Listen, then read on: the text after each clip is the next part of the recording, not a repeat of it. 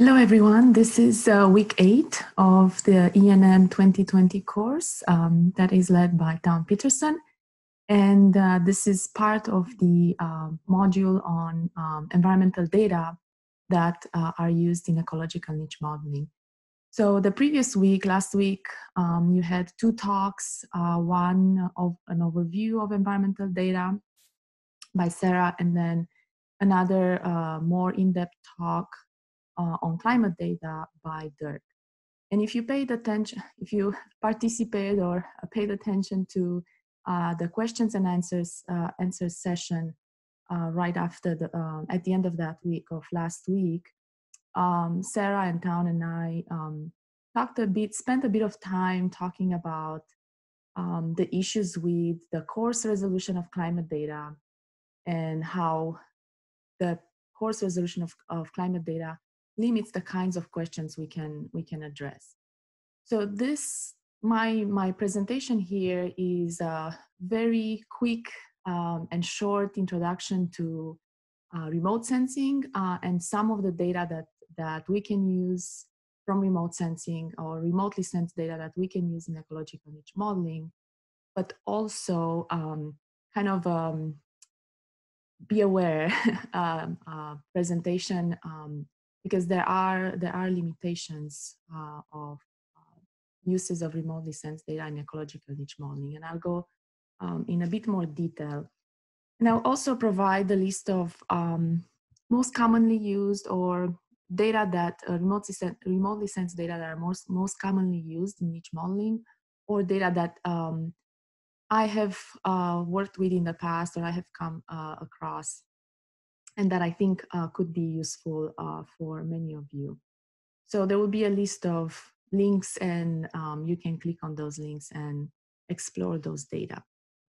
So I will start with kind of a very brief and very simple introduction to what we mean by remote sensing. Of course, remote sensing can mean remotely observing organisms, but we are not talking about that here. I'm not talking about that. I'm talking about specifically sensors that are used to sense or record some information about the surface of the Earth. So the two big classes of sensors that are used for this purpose are passive remote sensors and active remote sensors. So the passive remote sensors, as the word passive may indicate, don't interact with the Earth. They just record the light, the energy, the solar energy that is reflected, or the energy that is emitted by the Earth and the interaction between Earth and atmosphere. So this little diagram that is pretty old. Since I was in grad school, I came across this one, and I really liked the simplicity of the illustration. But the diagram simply shows that we have incoming solar energy that reaches the surface, first the atmosphere, and then the surface of the Earth, and the various objects or surfaces on the Earth. And then from those surfaces, the tree, the grass, the building, part of the light that hits those objects is then reflected back through the atmosphere, and the sensors on a satellite, for example, in this case, will capture that amount of solar radiation that is reflected. So these are the passive sensors that, like I said, they record light, solar radiation reflected off various surfaces of the Earth, well, and of course in interaction with the atmosphere.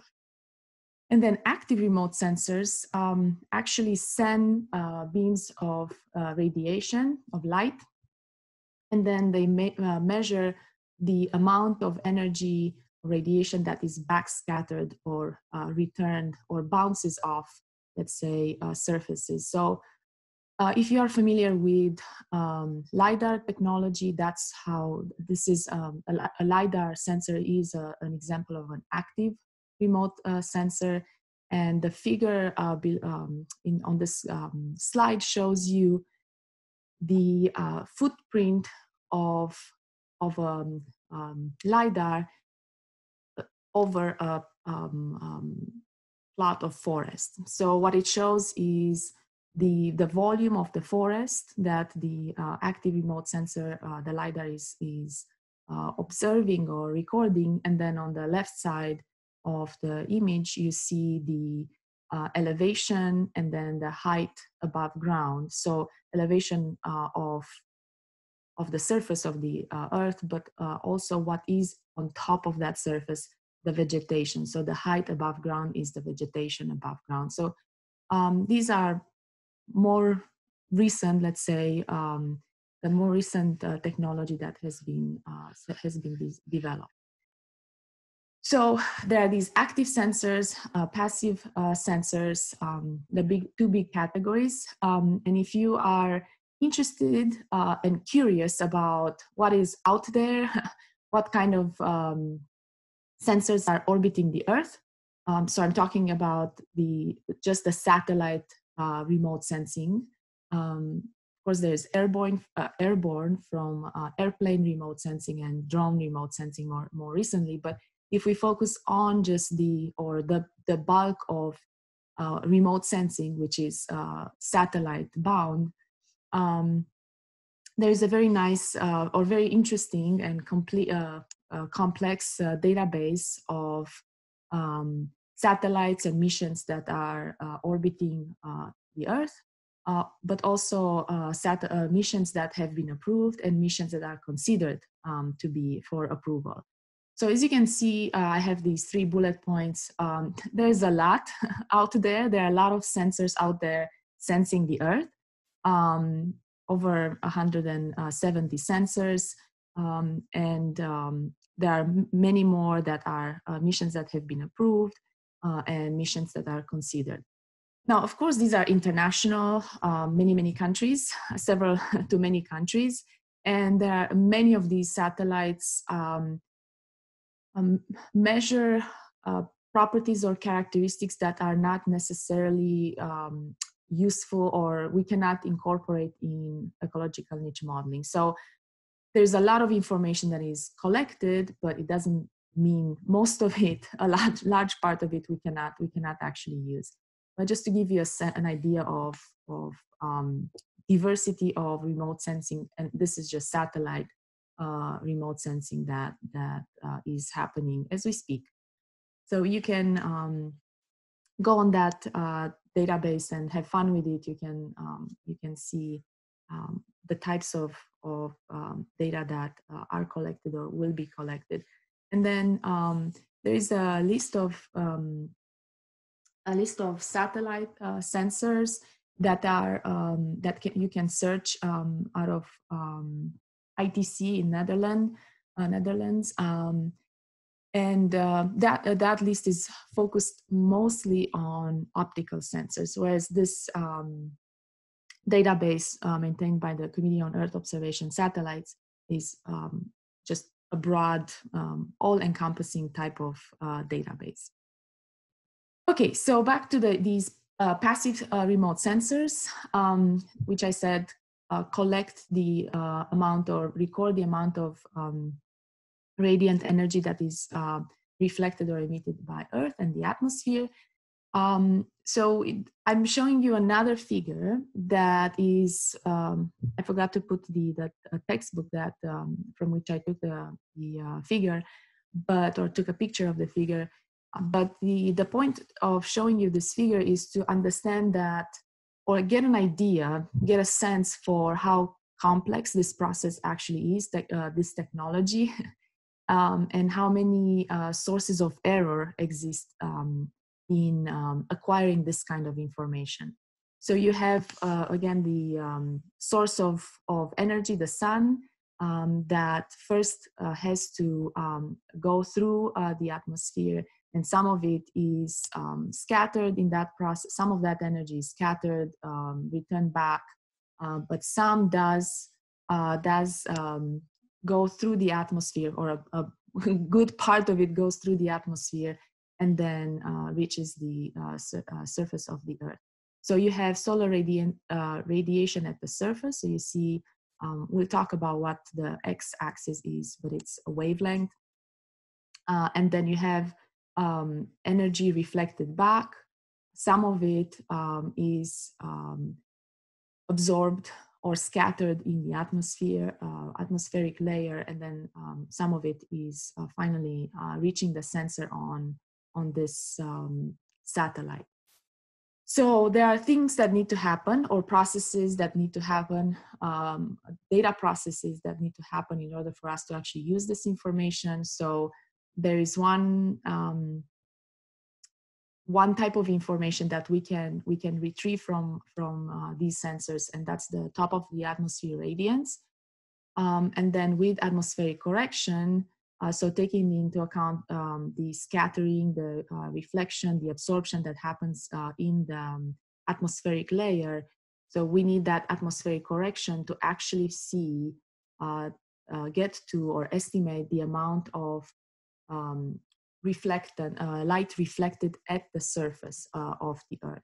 So this atmospheric correction is quite a sticky point and difficult point, but much needed. So once that is done, then we can actually talk about properties or quantities, variables that are useful for biologists, ecologists, and we can use some of them in niche modeling. So temperature, of course, at surface is one important variable, and then there are more ecosystem type variables or functional type variables, for example, chlorophyll A. So there is a lot of pre and post processing of data, various levels, level 1 to 3 of processing the data in order for us to actually make use of data collected by these sensors. Okay, so I mentioned the electromagnetic magnetic spectrum, and I wanted to just briefly, very briefly mention, well, this is the full electromagnetic spectrum, and then the portions of the electromagnetic spectrum that are important for biological processes are in the visible spectrum, and then infrared spectrum. And the infrared spectrum is divided in near infrared and shortwave infrared. But basically the electromagnetic spectrum between 400, the visible, 4 to 700, and then near infrared, 700 nanometers to about 1,000. And then beyond that, the shortwave infrared, about 2,500 nanometers. That's what in passive remote sensing, when we talk about optical sensors, that's the part of the electromagnetic spectrum that we are interested in. So from 400 nanometers to 2,500 nanometers, we are interested in that because that portion of the spectrum, because that's where vegetation is active, that's where pigments are reflecting or absorbing light. There is water absorption, sorry, not reflection, water absorption in the leaves and in the vegetation material. So this is what we call the full spectrum from 400 to 2,500 nanometers, and that's where the remote sensing, optical remote sensing is focused on. So on the right side of this slide, I'm showing why do we care about the wavelength, the portion of the electromagnetic spectrum, and what do we do with that knowledge or information about amount of light reflected or energy or solar radiation reflected versus absorbed. So you have the wavelength on the x-axis. So here's in micrometers, which is a bit confusing because over here we have it in nanometers versus micrometers. But it's again from visible, in the visible spectrum from 400 to 700 nanometers, and then near infrared. It stops at here in the near infrared. It doesn't go into the shortwave infrared, into the 2,500, up to 2,500. Stops at 1,200, this one. So what we have are we have absorption of chlorophyll. So if you look at pine woods and grasslands, you see an absorption here. So reflectance is low over here and low over here, where we have active chlorophyll actively absorbing the light for photosynthesis. So we can see where vegetation like pine woods and grasslands are active, and then the difference, for example, an inert material, red sand peat, and then silty water. So the point of this graph is to show that there are differences among all these categories, but then there are also differences because two are vegetation categories, and one is water and the other one is sand or sand peat. But also within pine woods and grasslands, we see that the amount of light reflected varies or is different between these two classes of vegetation across the electromagnetic spectrum. So that's how land cover classification happens, because of different reflective properties of different surfaces, but also because of different bandwidths, these narrow channels or narrow bandwidth at which absorption happens or reflection happens.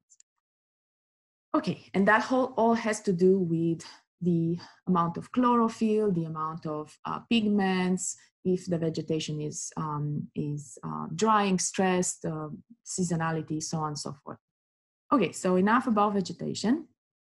Oh, I forgot to mention so there's the kind of technical characteristics have to do with active remote sensing and passive remote sensing.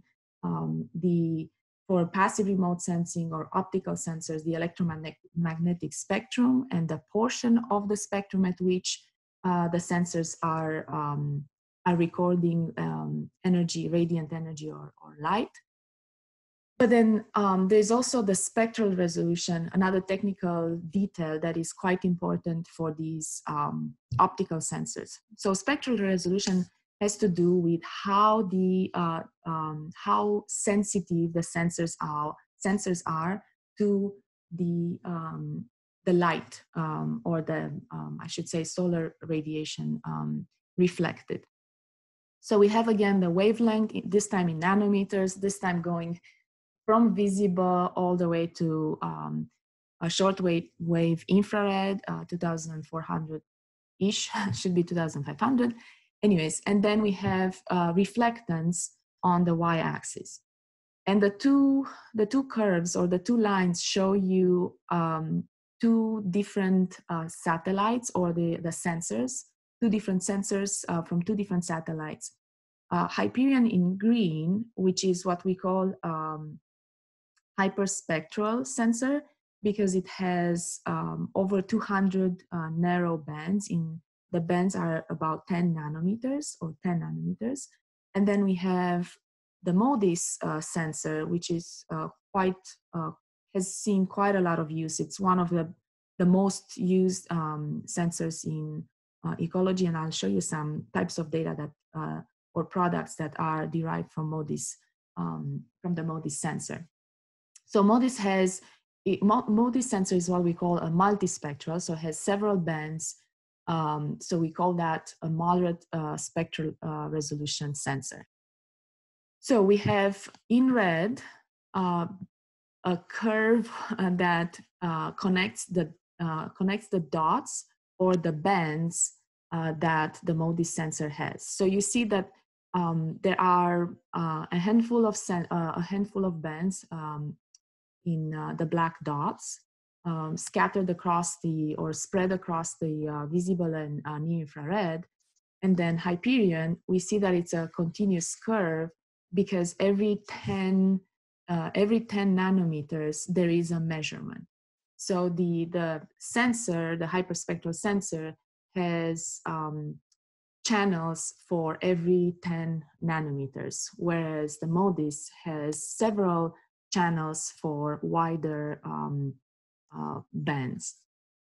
So what this means is that this is a 30 by 30 meter vegetation pixel. So the same surface on the ground can be represented by a very well-defined curve, the green one, the hyperspectral data set, or a kind of a choppy line of some sort that is represented by MODIS. So this is one pixel. Now, if you imagine several pixels of different vegetation types, the more information we have, the more spectral information we have, the more likely we are to separate those pixels based on, let's say, amount of active chlorophyll or amount of senescent pigments, which are active in about 1,600 to 1,800, depending on the pigments, and then even farther in the shortwave infrared. So the more bands, the more spectral information we have, the more we can do with these data. So that was a long explanation of a technical detail, but so that was our quick introduction to, or quick crash course on remote sensing. But getting back to why we are discussing remote sensing, the types of data or types of remote sensing products that we can use in our ecological niche models. But what I want to make sure that you think about is the temporal and spatial resolution of the data that you are using in ecological niche modeling. So say you want to use maybe some climate data in combination with the remotely sensed data, or even if you decide I'm going to use just remotely sensed variables in my ecological niche model, you still have to consider what is the temporal and spatial resolution of your presence data. And those two obviously have to match. The two types of data, let's say we have occurrence data that we want to match with satellite variables. We have to be very careful about when these data were collected. So both presence data, when were the presence data collected, when were the satellite data collected, and then the spatial resolution. Because if we have very coarse resolution of, or I should say the uncertainty of the presence data is high, and we try to match that with fine resolution satellite data, that's going to be hard. So if we have, for example, a museum specimen that has been georeferenced based on a locality description of where the museum specimen was collected, that kind of assignment of latitude and longitude to a locality, which we'll talk about later in the course, the georeferencing of occurrences. But the assignment of latitude and longitude for that collecting locality comes with some error, and that some error can be small to actually kilometers, as large as a few to, I don't know, many kilometers. So in that situation, having those kinds of presence data, we cannot make use of, we cannot combine those presence data with satellite data, because if satellite data are at 30 meter resolution or 250 meter resolution, then we have no idea, if we cannot say for sure that the record we are using for presence matches the location of that pixel of satellite information. So sometimes I see a lot of interest and a lot of enthusiasm, and I'm super enthusiastic about using remotely sensed data, but we do have to be very careful and temper our enthusiasm, and be very careful about matching, especially matching occurrence data, presence data, or presence absence data, matching that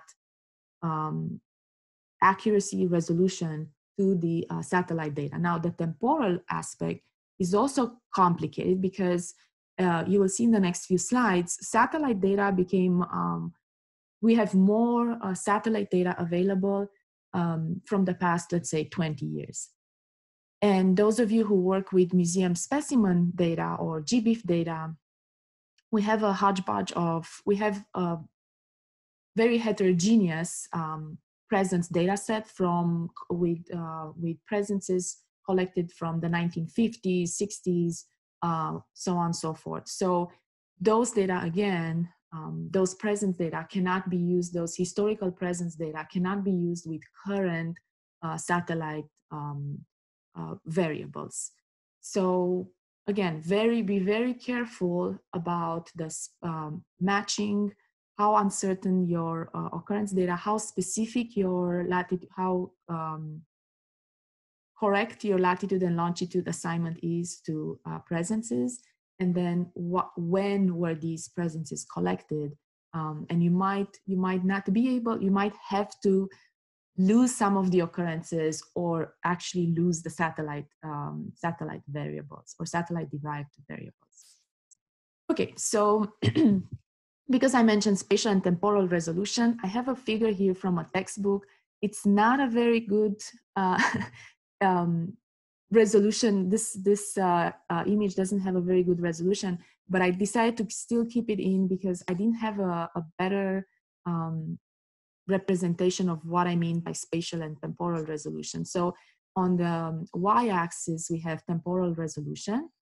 So how frequent are these satellite, and in this case, it's not just satellite, this is also aerial, so from an airplane, aerial imagery.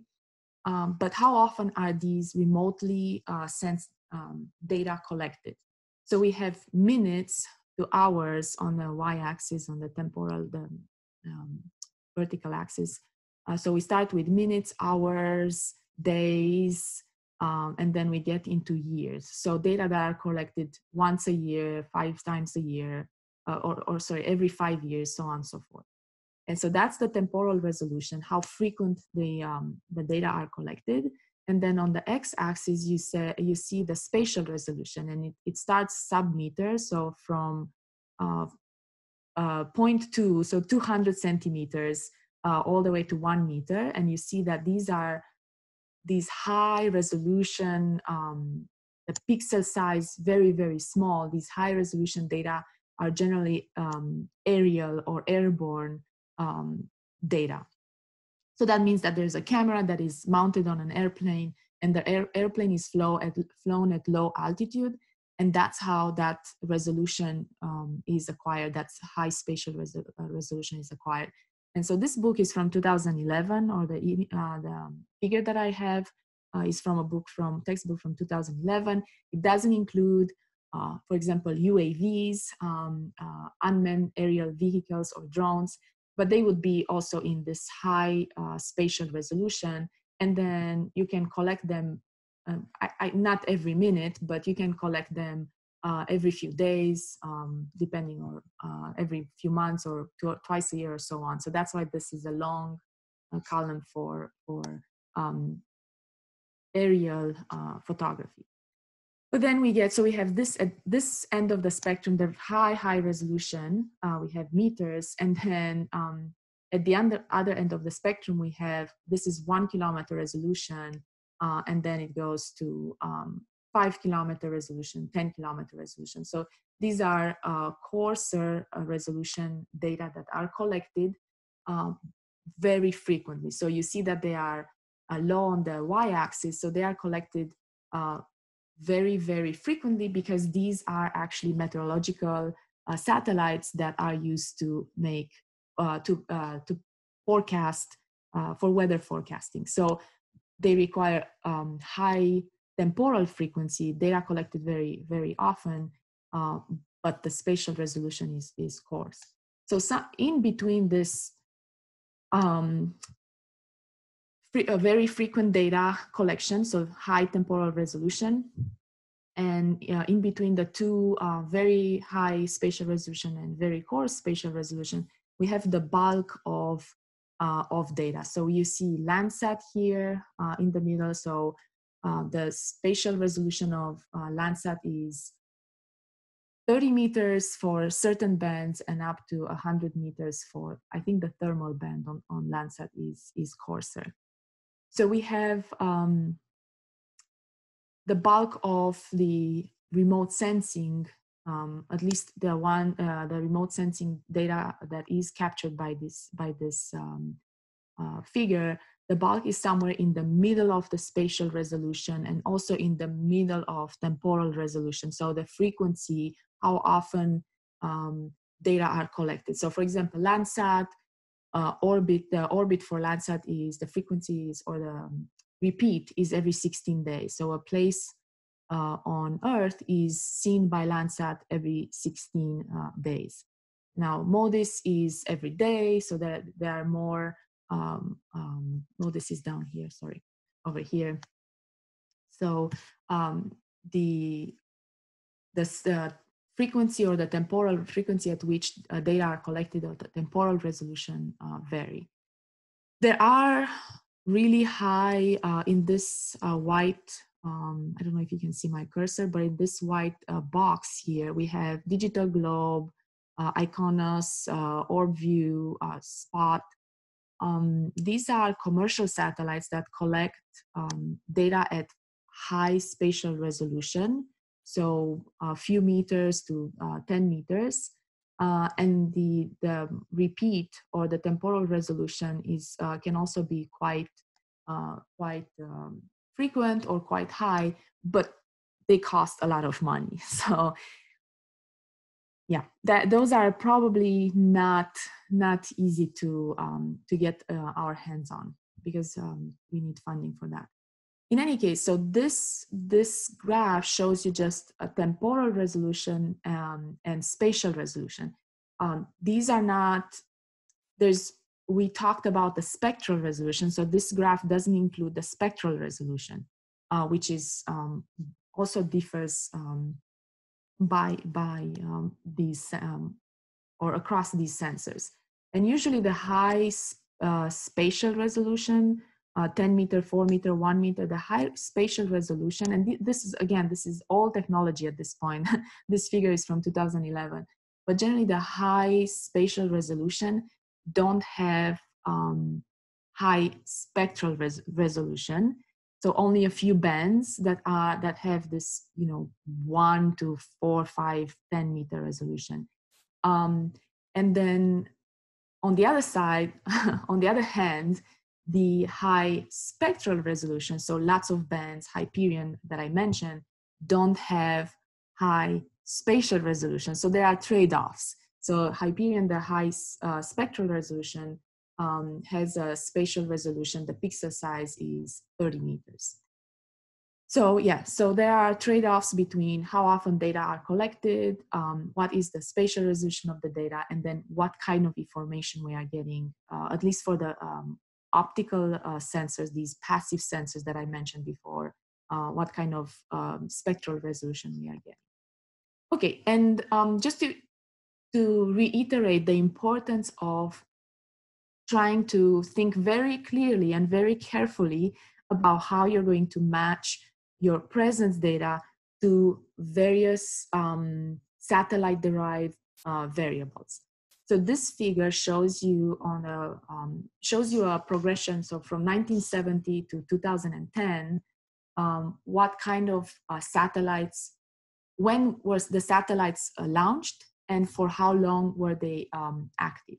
And MODIS is still active. Landsat is still active. The figure is not I guess current, although it is from a very recent book. But anyway, so the point of this figure is to make you think about, again, when your presence data were collected. If most of your data are from the 1980s to 1990s, well, there are not that many satellites that were active and data were collected during that time. So this is a big limitation of trying to make use of high spatial resolution or high spectral resolution data.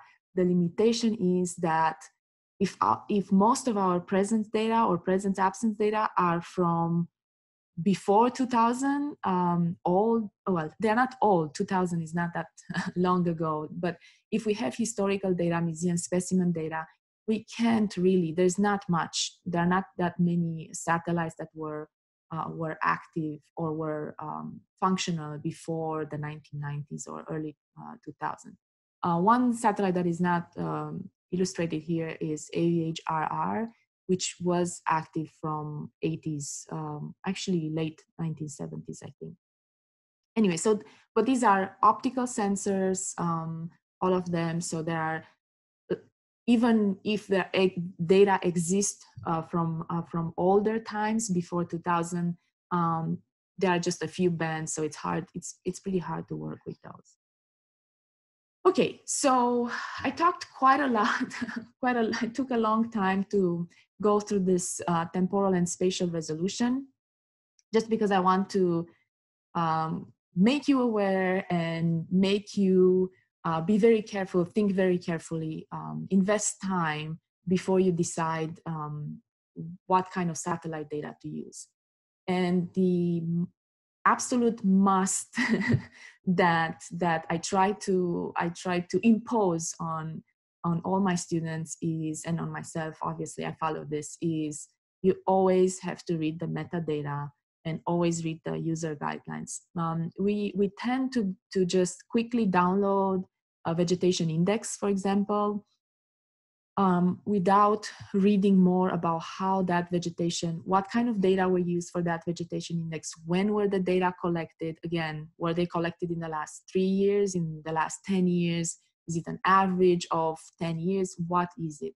And just like with climate data, just like with any other type of environmental data, we really need to invest the time, spend time to understand, get to know the data that we are going to use, so that we use those data properly and we don't make false or incorrect assumptions about these environmental data that are coming from satellite sensors or any kind of remote sensing.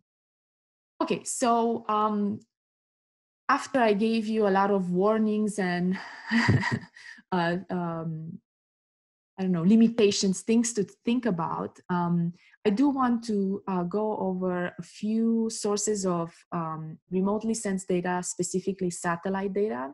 And I'm focusing on satellite data because airborne, so data collected with an airplane, a sensor attached to an airplane, those data, if they exist, they generally are expensive and not publicly available.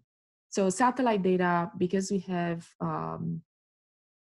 programs like NASA or the European Space Agency, we have access to those, to data collected from those satellites from these big national or international agencies. So this very artistic illustration I took from NASA, this shows the Earth science or the sensors, sorry, the satellites carrying sensors that are used by Earth scientists. So lots of them just in the NASA portfolio or NASA backyard.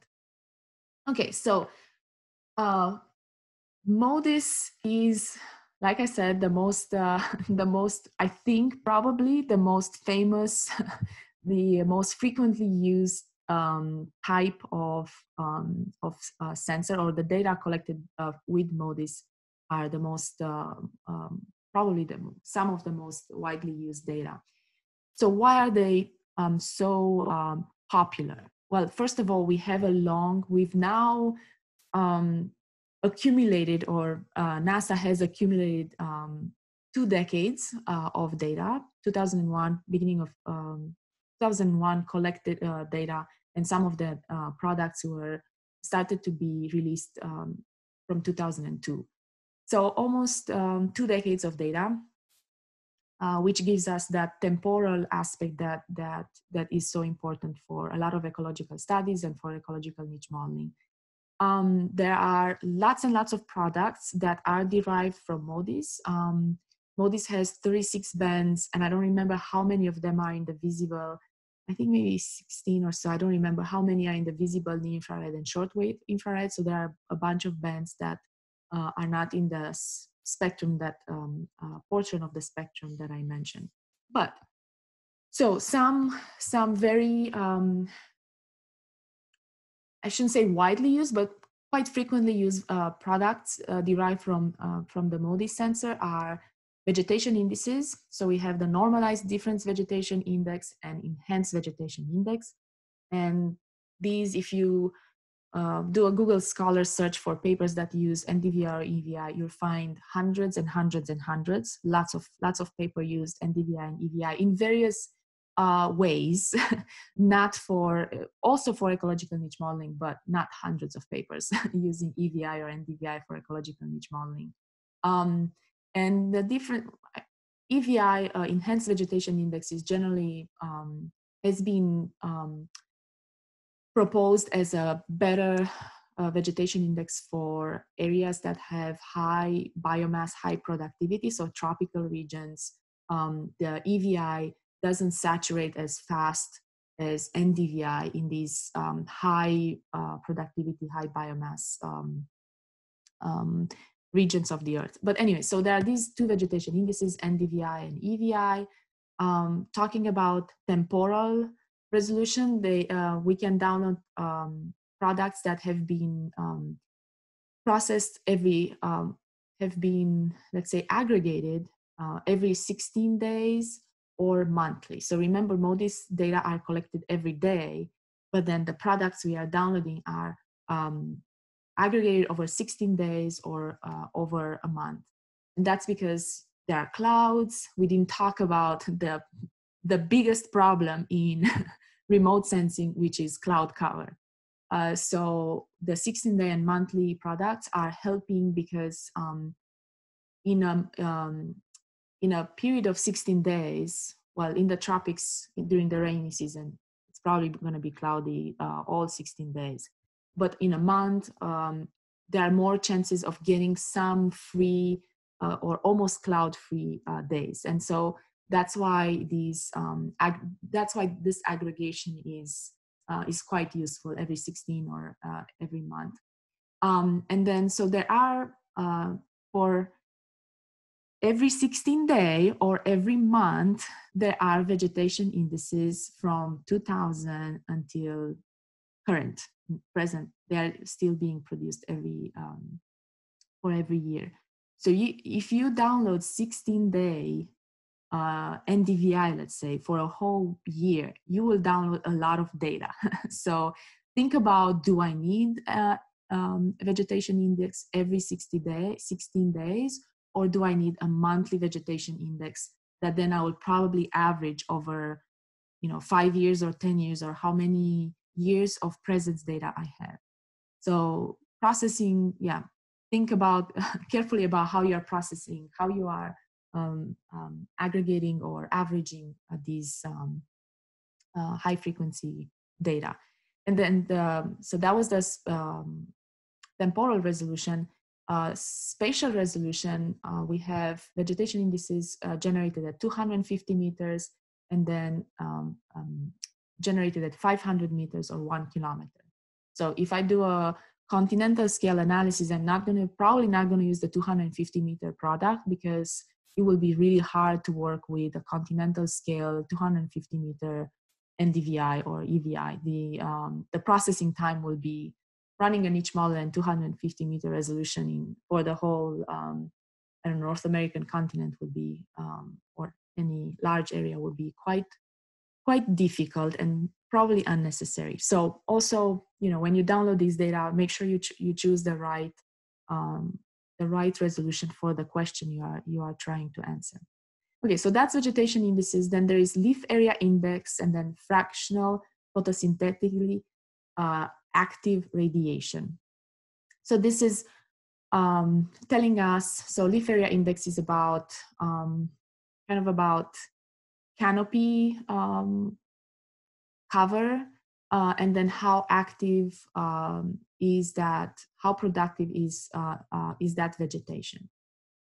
So these products are every 4 day and every 8 day at 500 meter resolution, and starting with these products were generated starting 2002.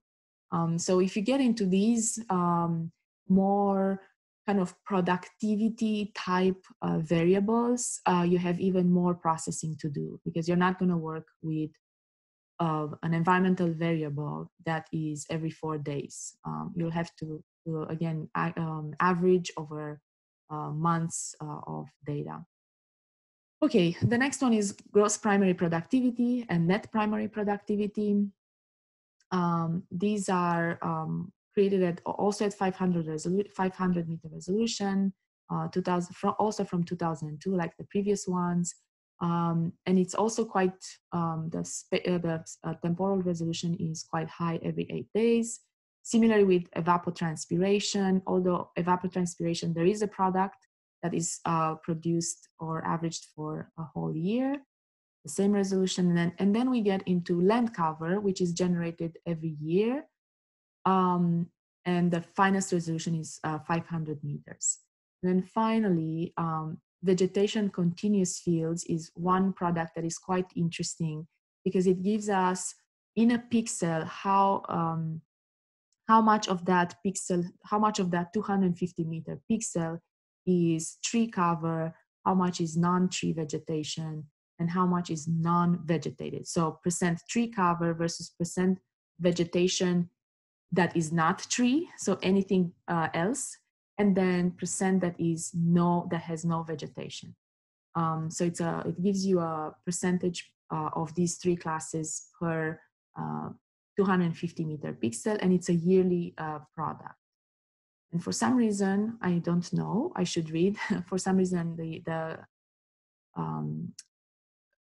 production or generation of this product, the vegetation continuous fields, stopped in 2013. Anyway, so these are some of the products that are based or generated from the MODIS data collection. And I'll show you the website where you can see other, what other types of products are derived from MODIS. There is surface temperature. I can't remember now the name of the product, but it's at quite a coarse resolution because it's using a thermal band. So anyways, this looks like a long list. The list is actually quite quite a bit longer, and yeah, you have to read and understand what these products are, but they are all generated from that one sensor, the MODIS sensor. Okay, so then the other types of sources of satellite data that I'm mentioning here are compilation of things, of data that I might have used at some point in time. So there is a global land cover that has been generated yearly from 1992. So the MODIS land cover product starts in 2002.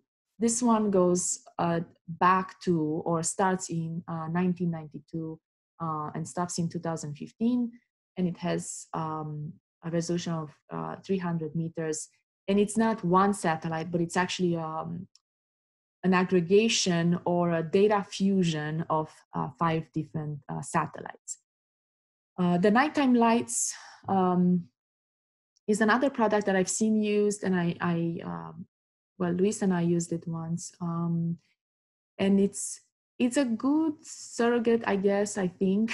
That's why we used it. A good surrogate for development.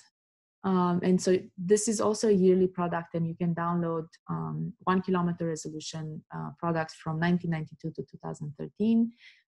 It's slightly harder to work with these, with the nighttime lights, because the format that you download that data is a bit cumbersome to work with. So be patient if you decide to use nighttime lights. Global human footprint is an average, and the last, I don't know if there is a newer iteration of this data set, but the footprint, the global human footprint that I used, represented an average of 1995 to 2004, and it's at 1 kilometer resolution. And it includes, or it fuses a bunch of data to come up with this human footprint, which is a measure of how impacted each 1 kilometer pixel is by human development or presence of humans. And then there is elevation from radar, a radar satellite, and it has a 90-meter resolution globally. Now, of course, if your extent of the study area, if you are working with a large study area, these resolutions, 90-meter elevation data set would be too much to work with. It would be too fine of a resolution. So again, remember, think about what kind of spatial resolution you need. You might not need 90-meter resolution. And actually, you cannot work with, you cannot have, your computer is not gonna work well with these high resolution, 90-meter resolution at large extents. Regional to continental, it's not going to be possible or easy to work with. Okay. Lastly, I wanted to mention specifically within NASA, the Earth Science Data part of program or branch of NASA, and within the Earth Science Data, I wanted to mention these distributed active archive centers. So I'm showing you the land processes distributed active archive center because it has it handles or services and distributes most of the data that we terrestrial ecologists would be interested in. And I apologize for the aquatic, freshwater or marine ecologists, but I didn't include those data, those DACs that manage those data. So for land processes, so this LP DAC has all the MODIS data, has Landsat data, has Aster data, lots and lots of data. About 240 products, a lot of data, and it has hundreds of thousands of users. My recommendation or my suggestion would be to join their listserv, because their listserv, they send out periodically announcements of new data sets generated, or if they find some errors in a data set that was released, then they send out an announcement that we should be careful about using this particular data set. Luckily, this hasn't happened that often. I think I've seen a couple of such announcements in the last maybe 3-4 years. So that's good. But new data are announced through this listserv. Any new tools, any new tutorials that they release are announced through this listserv. So I highly recommend joining this. And then I wanted to mention this e-learning. Let's see if we can go there. This website. This is again part of LP Land Processes DAC. So this is where you can learn, for example, learn about a new sensor, EcoStress. Learn about how to use Landsat workflow in an API. So all kinds of everything that all the tutorials, any training that Land Processes creates or generates is posted here. So you have, lots and lots of sources of information and learning to do. Okay, so back to this. Yeah, I should have gone to this, show you this website, their general website, but I think I'm probably running out of time. Okay, so how to access the data that are managed and archived by the Land Processes DAC, LP DAC. There is direct access to product files. You can search for data. So these are some options. But then I think the star of their tools is this Appears, because it is generating. It is doing a lot of processing that a long time ago when I was a graduate student, I had to do. I had to stitch together various ArcGIS or even NV pieces in order to be able to use the data. So Appears, this tool, will go quickly over that website, has streamlined, has reduced, has eliminated a lot of headaches. So all the clipping, mosaicing of various tiles, reprojection, all of that is done on their servers.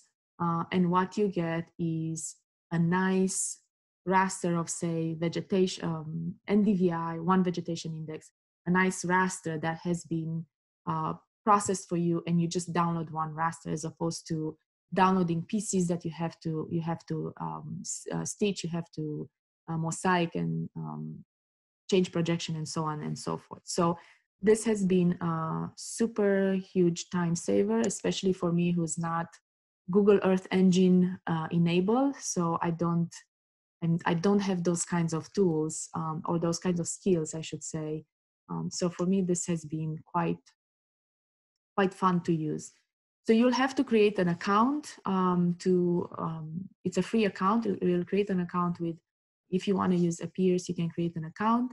What I wanted to show, let me see if I can show this without logging in. I guess I do have to log in.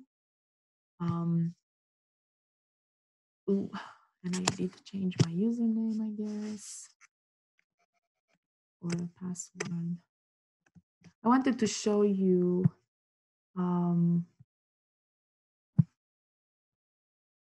the metadata or the information. Oh, and you get to see what I've been playing with. But what I wanted to show you is the available products list.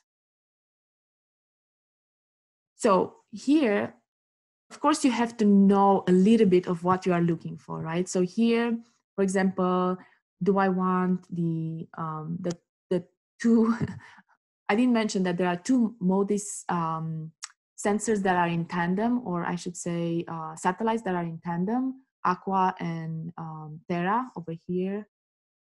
So it gets a bit more complicated, but you have to, what I was going to say is that you have to know what you're looking for.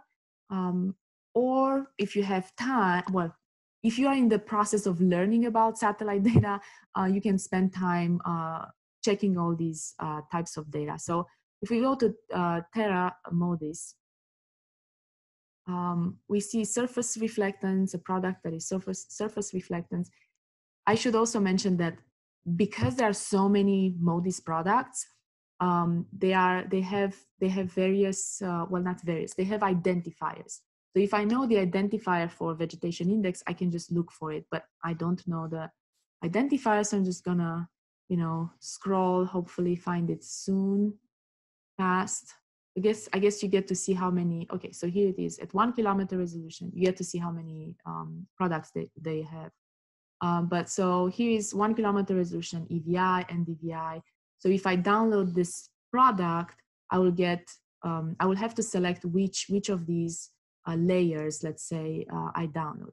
But what I wanted to show you is when you click on this, hopefully it's going to work.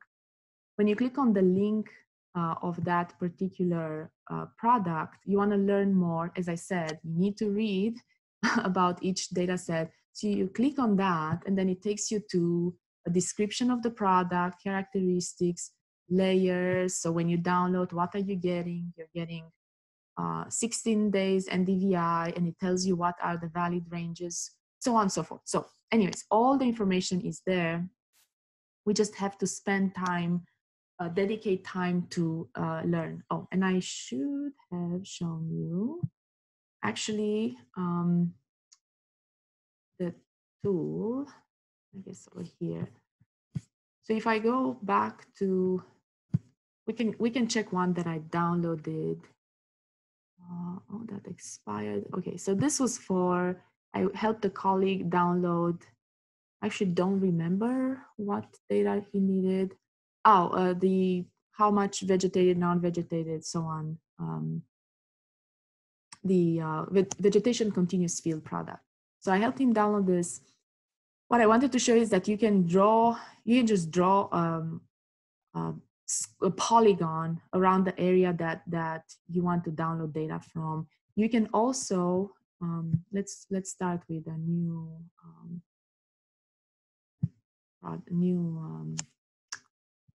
request. So you name the area sample, then you drag a shapefile in here, or if you know how to, you can use a JSON. I don't use that type of file. And then you have your start and end date, and then the product that you want to download. So if I type MODIS, I will start seeing all the MODIS data sets.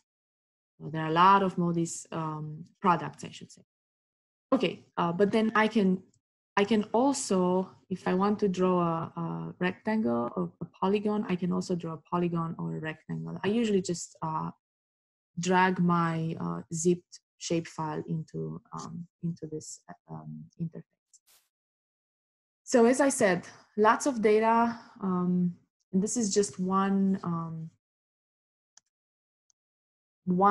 big, but one source of satellite data. But we have to, you have to investigate and figure out which one you want to use. I think LPDAC is one manageable way of getting into remotely sensed data. And it, like I said, it has a lot of the frequently used products like the MODIS, NDVI, EVI, and other vegetation products. Now, if you are brave, you can go into the big catalog of everything that NASA has ever collected. So this NASA Earth data is quite daunting to use because it has absolutely everything that they are distributing. So if I put here vegetation, okay, so if I put here vegetation, I have 1,000 possible products to go through. So you have to be a bit more specific here. That's why I don't think you should start with the catalog of the entire NASA collection, because it's pretty daunting. And I had conversations. I'm on a user group for the land processes DAC. And we had a conversation with other DACs, other data archive centers, and yeah, the discussion was that this, NASA tried really hard to make an interface that is very comprehensive, that has everything they have in one, because we kept complaining that we had to go on multiple websites, multiple NASA websites to get data. And I said, okay, here it is. And now we are starting to complain that this is too complex, too much to use. So if I want to find precipitation, we didn't talk about precipitation or temperature. There are 995 matches. So clearly you have to know a little bit more about what is it that you're looking for, because you're not going to scroll or try to dig through 900 and so. And same happens with if you try to find temperature. Again, a lot of possibilities, many of which are not useful for you. So because of resolution, spatial resolution or temporal resolution. There's also another interface that, well, it has been around since I was in grad school. I'm pretty sure it was around in the, let's say, at least mid to late 2000s. I think this one, Earth Explorer, will eventually go away.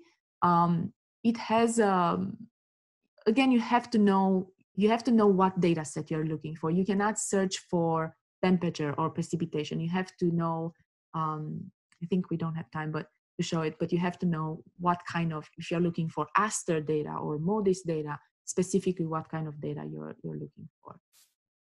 Okay, so finally, I wanted to mention, for those of you who want to learn more, want to invest time and learn about remote sensing in general, or specifically the types of remote sensing data that NASA has, there is an entire program that NASA has for this purpose. So applied remote sensing training is their branch of training outreach, educating us about data and uses and whatnot. So they also have webinars, training, and everything is actually archived. So if you go to their website, you can find a lot more sources of education and studying and learning. So this has been covering, I try to cover just satellite data and just passive remote sensing, no active remote sensing, no LiDAR, none of that, radar or LiDAR, none of that. And it's still quite a lot. And we just scraped the surface of what exists. There's also more coming up. So the exciting development in the remote sensing world, or at least the development that I think is exciting, and I see other people getting excited about this, is, so the development is are these sensors that are now placed on the International Space Station. So the International Space Station orbiting the Earth now has a sensor called EcoStress, which is a NASA sensor that was launched, I think, a year and a half ago or so. And it collects evapotranspiration data that is used to generate evapotranspiration and other products related to vegetation health or ecosystem processes, something like that. And then the newest addition, well, there is also a hyperspectral sensor that covers the visible to near infrared, so only to 1,000 nanometer. It doesn't go into 2,000 up in the shortwave infrared. So there's EcoStress, there's DESIS, I think it's called. I don't remember the hyperspectral sensor. And then there's a LiDAR sensor that now is generating products, and those are, you can find at least the LiDAR and the EcoStress. So LiDAR is called JEDI. So you can find those.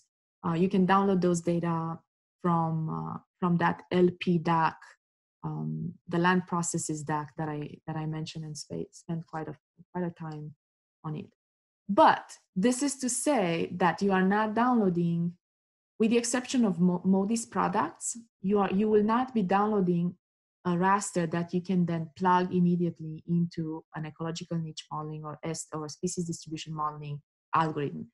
There's a lot of post-processing, even with the tools that already exist in place in, for example, for MODIS. There's a lot of work still to be done and understanding of what you're doing. So there is a learning curve, but I think if you are comfortable working with rasters and you're having a little bit of GIS experience, I think it's doable. Before you invest a lot of time trying to find remotely sensed data, do think about whether your question requires remotely sensed data and whether your presence data can be used with remotely sensed data. Because if presence data are historical, then you cannot, historical meaning pre-2000, you cannot really make great use of remotely sensed data in an ecological niche modeling framework. So I think this is all I had to tell you about. I try to be brief, but I'm never brief. I hope this was useful, and I will be available for questions and answers next Friday. I will pay attention to the Google spreadsheet that Town has. So I hope this was useful. Bye.